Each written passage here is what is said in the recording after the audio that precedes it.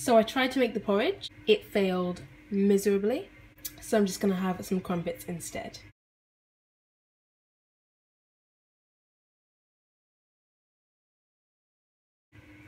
So for breakfast I'm having 2 crumpets with a little bit of this natural maple syrup, and I'm also having some raspberries, apples and grapes.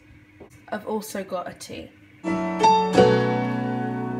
For lunch I've got a salad with some lettuce, some baby leaf salad, some of this barbecue kidney bean mixture, some sweet corn, some chickpeas and some couscous. I've also got a sprinkle of low-fat mature cheddar cheese and some of the Nando sauce, but in the mild. I've also got 2 of these malted grain and white folded flatbreads.